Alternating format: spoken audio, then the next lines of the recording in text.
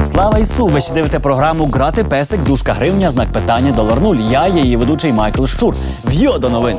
Купол Верховної Ради впав під час засідання, накривши сотні депутатів. Всередині Ради вибухають гранати, все палає, люди кричать, живих добивають з автоматів. Кров, вогонь, агонія і надія. Народний депутат Надія Савченко. Як стверджує генпрокурор, саме такий теракт вона планувала влаштувати у Верховній Раді. У слідства є незаперечні докази, що Надія Савченко особисто планувала, особисто вербувала, особисто роздавала вказівки про те, як провести терористичний акт тут, в цьому залі, знищивши бойовими гранатами 2 ложі урядову і посадову, мінометами обрушивши купол Верховної Ради і автоматами добиваючи тих, хто виживе. Якщо все це правда, що у неї взагалі в голові? Що? Зараз ми дізнаємося завдяки нашому винаходу нейротелепорту. Трохи тупо виглядає, але так нейротелепорт і працює. Отже, я знаходжуся всередині мозку Надії Савченко. Спробую поспілкуватися з її раціональною частиною підсвідомості. Раціо мовчить. Доведеться заглиблюватись далі у підсвідомість. Що тут у нас? Хто не думав зірвати Банкову або Верховну Раду? Хто не думав зірвати Банкову або Верховну Раду? Ну, я не думав. У нас про це не говорить тільки лінивий. У нас про це говорять всі. Тільки не всі ж везуть з ДНР до Києва зброю, щоб влаштувати теракт у центрі міста. Великий арсенал зброї у меблях. Вибухівку, набої, вогнепальну та великокаліберну зброю намагався вивезти з окупованої території в Україну Володимир Рубан. Ага, 62-мм меблі Володимира Рубана. Ух, тут і моторошно. В соцмережі гуляє напис, що 98% українців допомогли б Рубану розвантажувати меблі. В якій соцмережі? Може, це в мережі нейронів голови Савченко такий напис гуляє? Ну, вы знаете, было своеобразное представление, и я, безусловно, благодарен Владимиру Владимировичу за то, что он так ответил, кто такой Медведчук, кто его отец, и какие взгляды он исповедует.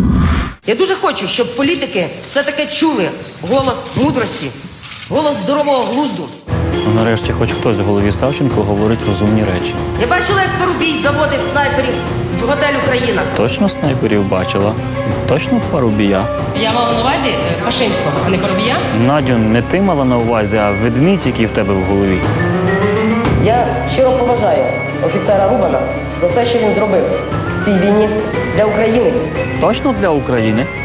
А може вона знову все переплутала і насправді не хотіла підривати Верховну Раду, а просто збиралася обмазати її заварним кремом? Раціональний Савченко, будь ласка, почни щось говорити, ну будь ласка, ну хоч щось.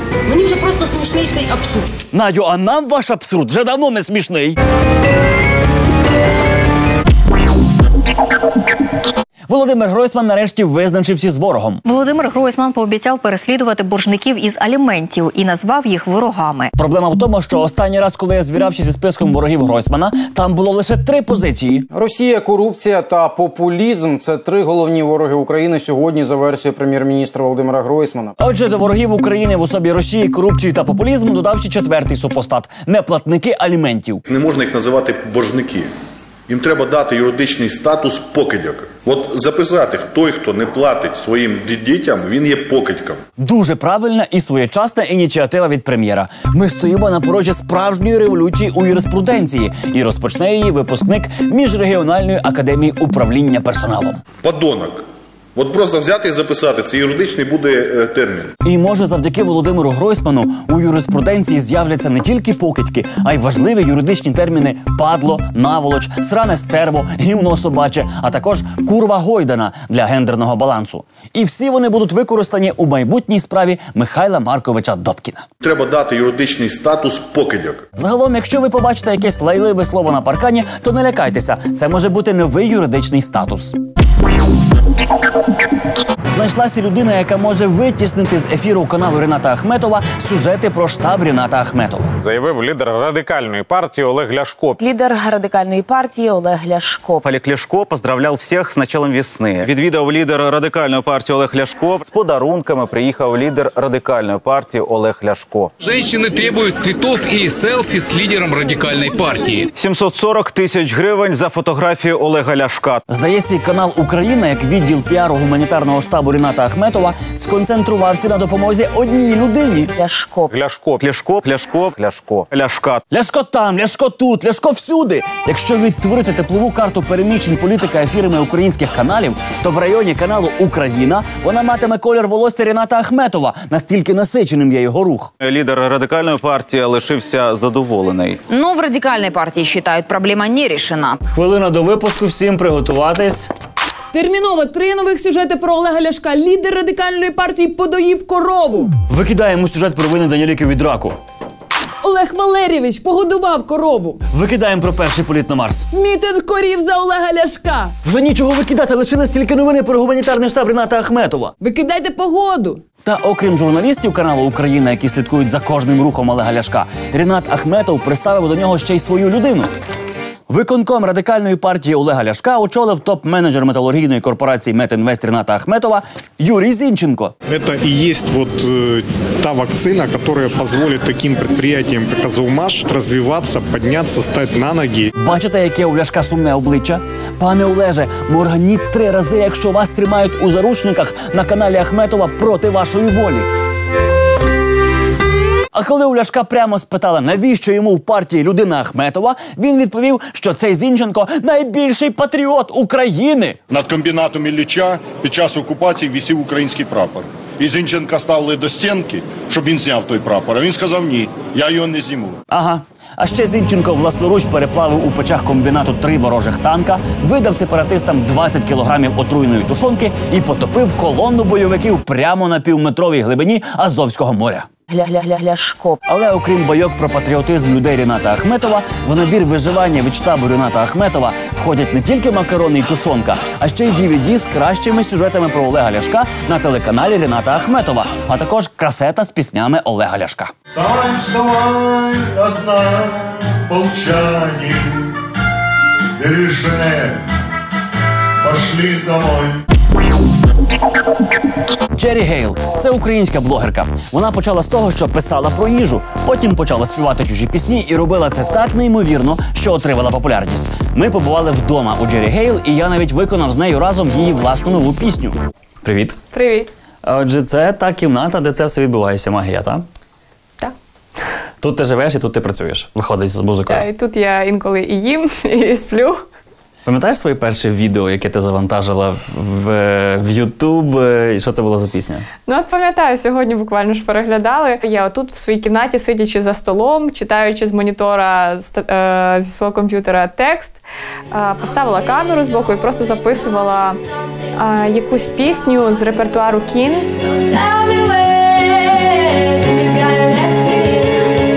Пішов фідбек, почали там приходити якісь коментарі, я почала заливати ще одне відео, ще. І потім у мене з'явилися вже розмовні відео, тому що я вирішила, що все, я відеоблогер, значить я така от українська Катя Клеп, яка буде щось розказувати там, незрозуміло про що. Я навіть не знала, коли я перше відео своє почала знімати.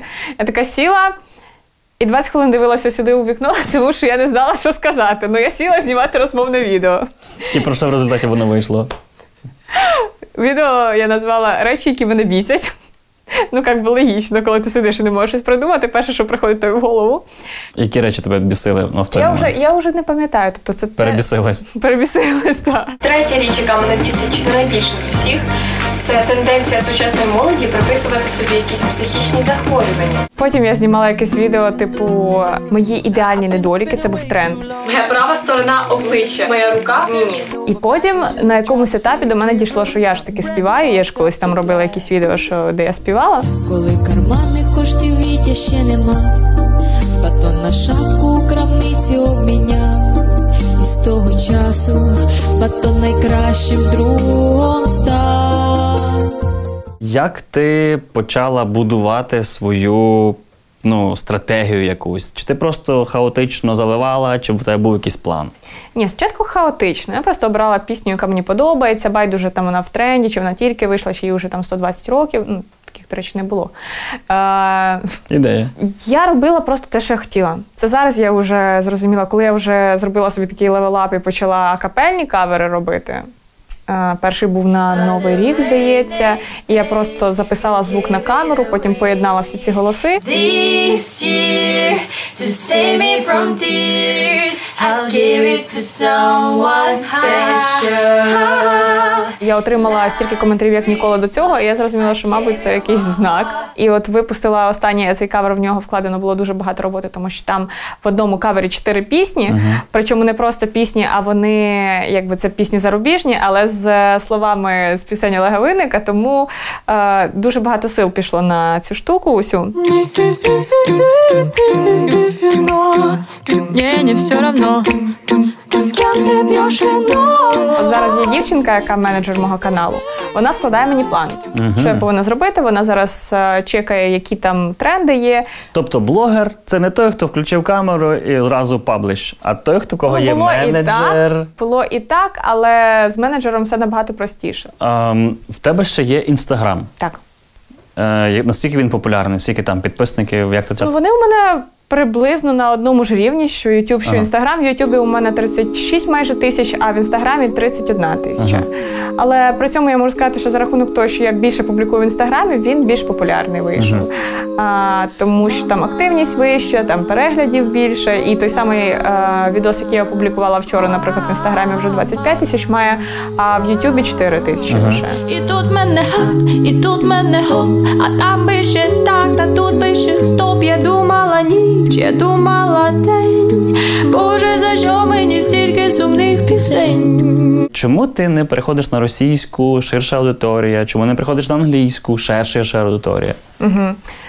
Скажу, що про англійську я думала і почала вже десь місяці 4, мабуть, я стабільно займаюся з викладачем англійської для того, щоб підтягнути саме розмовно. Я думаю переходити, не йти з українського ютубу, але паралельно все-таки пробувати іще і ґрунт англійський. Так. Російську чому не переходжу? Певний час мені взагалі здавалося, що немає сенсу, тому що українську можна зрозуміти і людям з Росії. Періодично мені пишуть з Росії люди, що ми тебе дивимось і ми вчимось українською, і це взагалі суперприємно.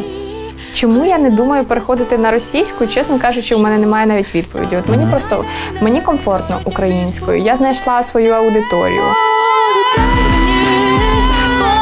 Обіцяй мені, що завжди горітиме світло в твоєму вікні.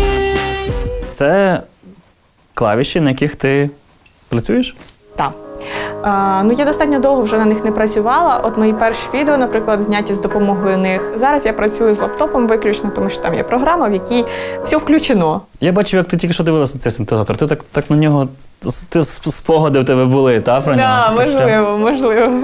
Вибач, я тебе забула. Але ти вже не витягуєш то, що витягує мій це прослухати, пережити ці пісні. Ми будемо жодно свої сльози ковтати, без ними слова, яких не сказати. Окей. Я вам трошки глядачам розкажу ще. Яна зараз почала працювати з Євгеном Філатовим, і вона зараз знаходиться в процесі написання альбому. Своїх власних пісень. Так. У нас вже вийшов EP, тобто це такий міні-альбом з 4 композиціями, і зараз ми вже працюємо над повноцінним. Тобто в цій же кімнаті записується зараз і матеріал для повноцінного альбому. Це твоя перша професійна сольна така робота, де ти сама свої пісні робиш? Так, тобто це було ціллю, коли я вже робила і блог, і все, я знала, що от музика – це те, чим би я хотіла займатися протягом всього життя, але прийшла до цього тільки зараз.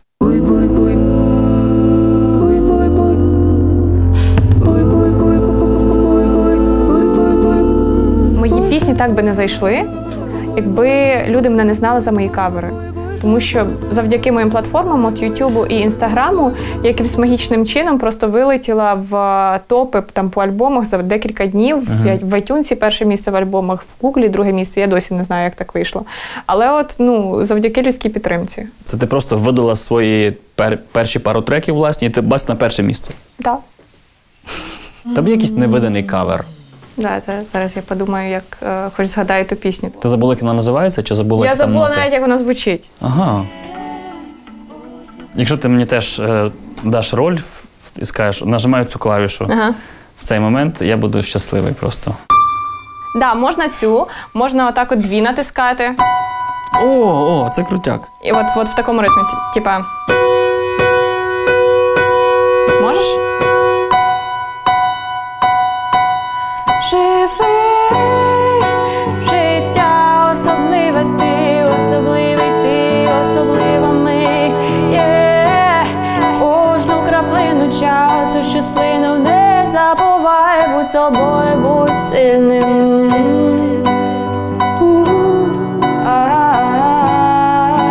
Жити за своє.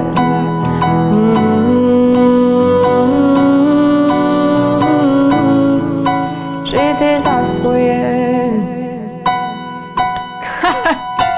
Тебе лишити тут, ти дограєш? Так, я можу додовго. Дуже класно вийшло. Дуже тобі дякую за розмову, за знайомство. Тобі приємно дякую. тебе знати. Джері Гейл, Яна, слухайте, підписуйтесь на неї. Майкл Щур. Не треба підписуватися, не слухайте. Децентралізація добралася до сіл Ходорівського району на Львівщині, а транспорт туди добратися все ще не може. Грязюка. Понад 5 кілометрів ось такої дороги щоранку долають мешканці ближніх сіл, аби дістатися до районної траси. Аби встигнути на єдину маршрутку, їм потрібно вийти з дому о 5 годині ранку. Шановні, це історична дорога. Саме такою вона була за часів палеоліту і чудово збереглася з того періоду. Ви ходите по тисячолітній історії і ще чимось незадоволені. Ось цей проблемний відтинок дороги пролягає через 4 села. У кожному з них мешканці облаштували блокпости. 4 села, об'єднані в територіальну громаду, не мають нормальної дороги до райцентру. Об'єднує цю громаду люта ненависть. Сотні місцевих жителів не пропускають чужого транспорту. І це в корені неправильна позиція. Адже на пропуску чужого транспорту у свій час піднялися цілі імперії та держави. Фінікійці-торговці, шлях із варяг у греки, шовковий шлях. Ходорівці, не тупіть, вводьте плату за проїзд, облаштовуйте блокпости інфраструктурою з кафе, ресторанів, готелів, борделів та ігрових автоматів. А колись, може, із чужого кузову вам щось цікаве перепаде. Добираються до автобуса або возом, або ось таким таксі. Феррарі. Ось, ваших односельчан вже Феррарі возять до автобуса, а ви кажете, що нічого не змінюється. Голова об'єднаної громади каже, дорогу лагодити не у його компетенції. Якби голова об'єднаної багнюкою громади сказав, що у нього є повноваження і компетенція, то це був би унікальний випадок у новітній українській історії. Насправді в Україні дуже по-різному проходить децентралізація. Ну, як децентралізація? Села просто по-різному живуть. Ну, як живуть? Хтось скаржиться, що немає повноважень, а хтось знаходить можливості. Ну, як знаходить? Просто беруть і роблять. І ні на кого не сподіваються. Готель, спортзал, відремонтовані дороги і сучасна система освітлення вулиць. Невеличка громада на Вінниччині своїм прикладом доводить. Захотіли – зробили. А, стоп. Вони ж захотіли, а потім ще й зробили. Якась занадто складна схема. Така складна, що я навіть забув її елементи. Зробити... А перед тим, що забути надто складно. 2 роки тому відновлювати село взявся сільський голова. В минулому Роман Прилуцький зварювальник. Жодного дня не був чиновником. Зварювальника? Треба було у мери Києва не боксера обирати, а зварювальника. Роман Прилуцький зварювальник. Жодного дня не був чиновником. Але як вберегти без того мізерний бюджет, розібрався одразу. Дійсно, тут нема чого розбиратися. Головний секрет – не кроїти той бюджет на себе та знайомих. І хоп! Готель, спортзал, відремонтовані дороги і сучасна система освітлення вулиць. Бюджет села трохи більше 1,5 мільйони гривень. Почали залучати спонсорів та брати участь у тендерах. Так. 1,5 мільйона на рік навіть для такого невеликого села, як Гопчиця, це не густо. Тут, мабуть, ледве на рахунки за електрику вистачило. Відремонтовані дороги, а вулиці освітлюються потужними LED-ліхтарями. В сусідній залі вже нова сцена, а у м'яких комфортних кріслах селяни дивляться фільми та концерти. У Гопчиці безкоштовний Wi-Fi, а для туристів створили сучасний сайт. Ви ще скажіть, що у них інстаграм села є.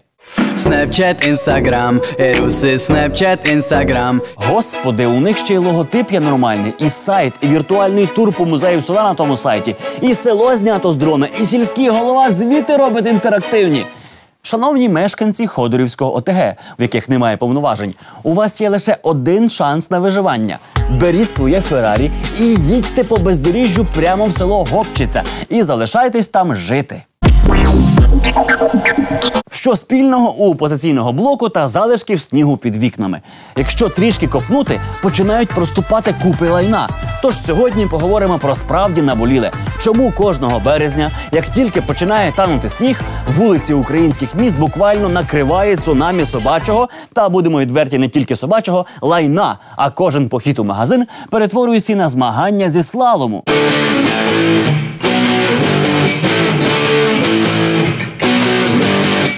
За статистикою, в Україні 12 мільйонів собачників. З них лише 1% прибирає за своїми улюбленцями. Тобто на всю країну лише 120 тисяч людей, які нарешті усвідомили, що вони не живуть у середньовіччі.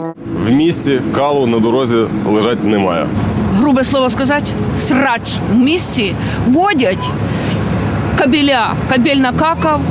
Дітки граються. Діти – це наше майбутнє. А яким буде майбутнє, якщо діти будуть гратися лайном? Правильно, таким самим, як наше сьогодення. Тож для того, щоб змінити майбутнє, нам треба вплинути на сьогодення, тобто на лайно. Ситуація в цьому плані сумна.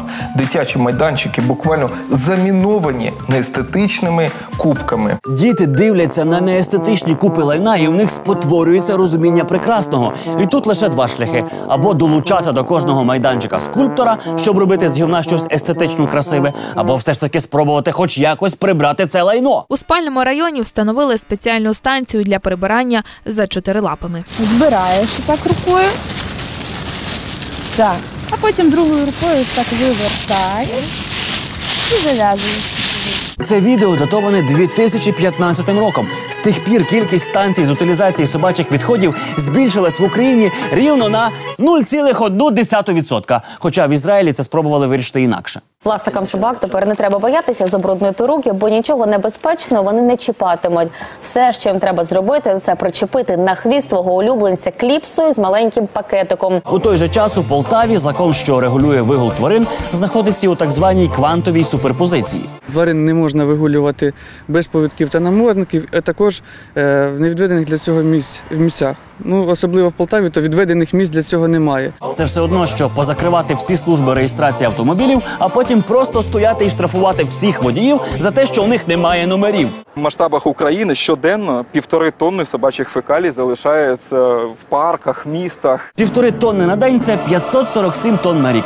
Тобто 547 тисяч кілограмів лайна. Чого ми чекаємо? Месії? Натхнення? Чи може знову нема фінансування? Чи може ви чекаєте, що з цих тонн лайна хтось зліпить окреме міністерство регулювання собачих екскрементів? Ні, не зліпить. Прибирайте самі за своїми собаками. Сейшели. Що ми знаємо про Сейшели? Це місце, де відпочивав генеральний прокурор Юрій Луценко за $50 тисяч.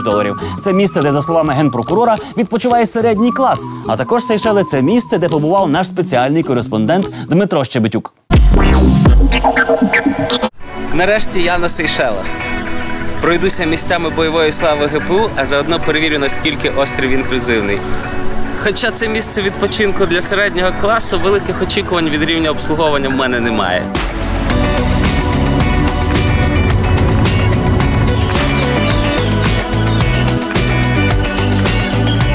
Після України Сейшели вражають. Початок березня, а сніг прибрано, бурулі не висять і все навкруги посипано піском. І головне – тепло, за яке наприкінці місяця не принесуть платіжку.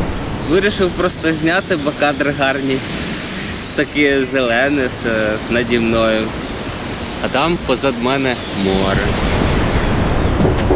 Скажу чесно, весь час дивився навкруги, чи не підкрадається десь збоку Петро Порошенко, щоб перерізати червону стрічку перед тим, як колесо мого візка вперше вкотиться на сейшельську землю. Як тут гарно. Сейшели складаються зі 115 фантастично яскравих островів. Декілька я встиг відвідати, але так і не запам'ятав їхні назви. Тому давав їм кодові імена. Класно 1, класно 2, класно 3, класно 4, класно 5, класно 6, класно 7. Класно 113, класно 114, класно 115. О, 115. Виходить, я на всіх побував. Переміщатися ж між ними досить легко і зручно за допомогою човна. Ми зараз пливемо точніше, на острів Прайсленд і потім на Ладік. І цікаво, що в цьому кораблі, в якому ми пливемо, це економ-клас, коротше, там далі є навіть зручна облаштована вбиральня. Я трохи навіть в шоці. Класно, коротше.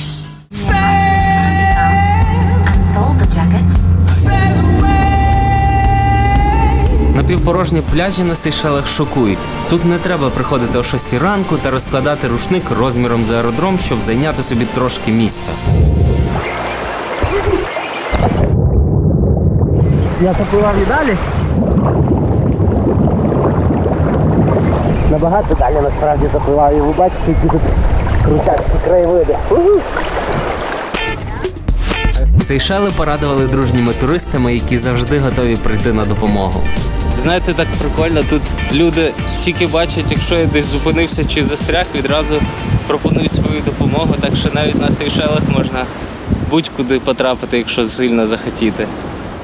Напевно, український туроператор не знав про існування добрих туристів, тому ще у Києві мене відмовляли від екскурсій. І не просто так, бо інклюзивність островів на досить низькому рівні. Особливо в місцевому аеропорті, у якому ніхто не звертав на мене уваги, немов я нова резолюція ООН. Будьте готові, що на Сейшелах вам ніхто не допоможе, тому що тут вас кидають просто і ви самі робите. Але мене не налякаєш, і я не з тих, хто буде сидіти весь тиждень в готелі. Тому багато гуляв. Добре, що на Сейшелах мало поліції, і мене не оштрафували за рух по зустрічній смузі. Деякі люди, побачивши мене, мали такий дивний вигляд, немов зустріли людину на візку вперше. На Сейшелах можна одночасно нюхати кокос та дивитися на диких мав, щоб нарешті відчути себе народним депутатом за колоною. Не те, що собі. Сейшели – це не лише кокоси, пляж та океан. Тут є купа красивих місць. Але не знаю, чи можна тут недорого відпочити, тому що тури дорогущі, що капець. Якщо оцінювати відпочинок на Сейшелах в генпрокурорах Луценках, то я відпочив на 8 Луценків з 10. Мінус 1 Луценко за неінклюзивну інфраструктуру ззовні готелю та мінус 1 Луценко за те, що тут був Луценко. Коротше, відпочинок вдався на славу, як ви бачите, я згорів, обліз, ще раз згорів. Коротше, відпочивайте, насолоджуйтесь життям і отримуйте задоволення від кожної миті, від кожної подорожі. І іноді одна подорож може вас привести до іншої. А тепер час шарад та ребусів. Харків'янам предлагають це робити в спеціально відведеному місці. Робити це, що це? Слухати тьотя-тятя, грати в шахи під екстазі, дивитись російське телебачення, критикувати Порошенка. Здаюся, не знаю. Бить все, що під руку попадеться. Хрустальний сервіс, мебель, техніку. Невже харків'янам нарешті вдалося потрапити до маєтку Кернеса? Знімати стрес полезно для здоров'я, щоб і без ущерба для собственного жилья, харків'янам предлагають це робити в спеціально відведеному місці. Взагалі ідея непогана, але що робити, коли стрес схопив прямо на вулиці? Посеред білого дня і донести його до спеціальної кімнати немає ніякої можливості. Може обладнати такими антистресовими кімнатами зупинки міського транспорту? Каску, маску, перчатки, а также одеваем защитный костюм. Дальше выбор сценария. Можно ломать мебель, бить посуду или технику. І точно, така послуга має бути доступна в офісах. Бо іноді дуже важко тримати все в собі. Терпіти, мовчати, контролювати емоції! Іноді це неможливо. Антистресовою може бути будь-яка порожня кімната. Починайте дряпати стіну. Поначалу стесняются, потом все веселеют и начинают все крушить, громить. І чим це відрізняється від звичайного весілля на Харківщині? Молот, бита, топор, кирка. На любой вкус. Це все більше нагадує тренувальну базу тітушок. Необычную услугу первыми придумали японцы, и она быстро покоряет мир. Ведь так можно легально и безопасно выплеснуть агрессию и злобу. Та які там японці? В Україні це давно вже винайшов Укравтодор. Його руки – це дороги, його молот – це ями. А трощить він ваше авто, нерви, гроші і віру в людство. Ось так у Укравтодорі знімають стрес вже не перший рік. Якщо ви думаєте, що український автопром помер, то ви не помиляєтесь. Але Україна все одно займає лідерські позиції у світі завдяки активістам-одинакам. Від «Жигуля» до лімузину усього за 3 роки. Двоє братів-ромів із Шепетівки взялися перекроювати свою прозовану у народі копійку по-новому. Нарешті ми знайшли хоча б 2 людей в Україні, які щось роблять по-новому. І завдяки цим завзятим парубкам ми тепер знаємо, що це була за загадкова червона діагональ на передвиборчій агітації Петра Порошенка.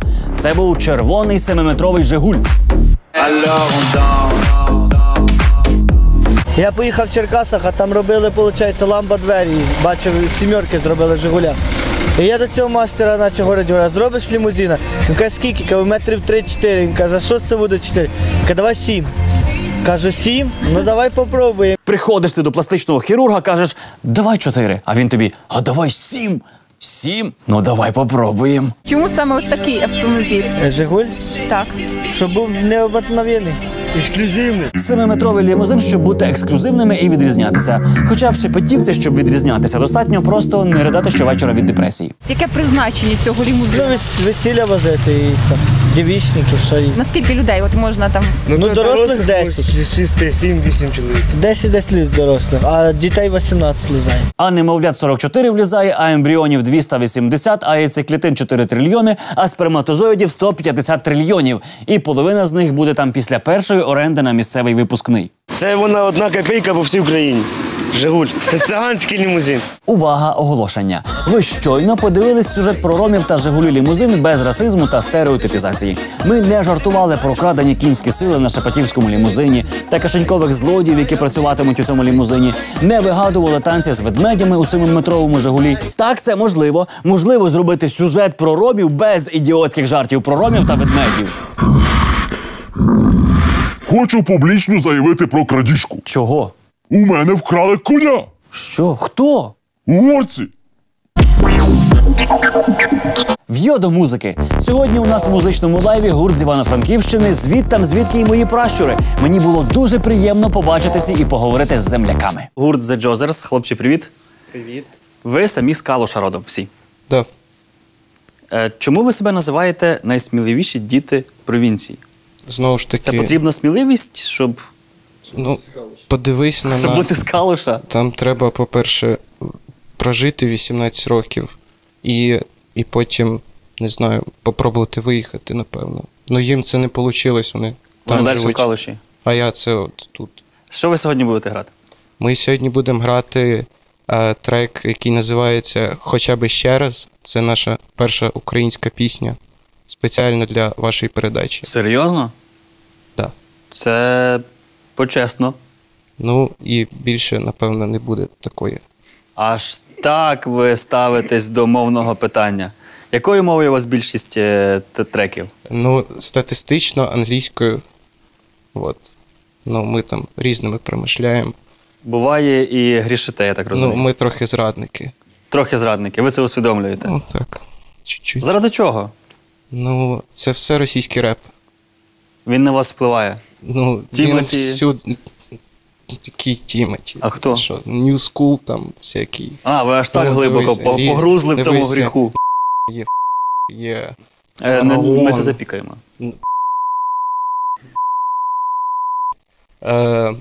Давай зупинимо цю кількість поганих слів. Гаразд. Я просто собі уявляю, що зараз уявляють глядачі і слухачі про те, що ви їм будете грати, і наскільки вони будуть здивовані, коли це не те, що вони думають.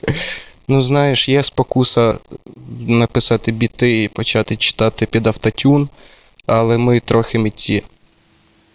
Трохи митці? Трохи митці. Отже, у нас зараз буде пісня хоча б ще раз гурту The Jozers, які називають себе «Найсміливіші діти провінції». Слухайте.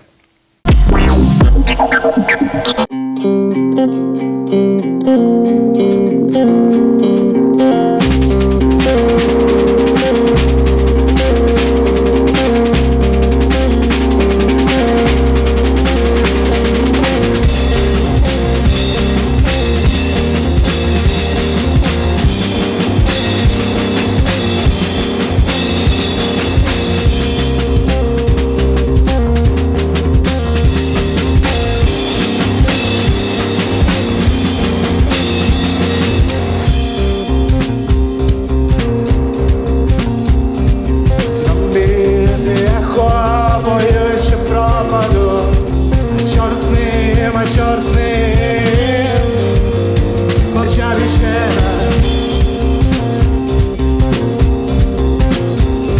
Танцуй, і ще у двері стуку, воду роздай, воду роздай, я не корону. Да!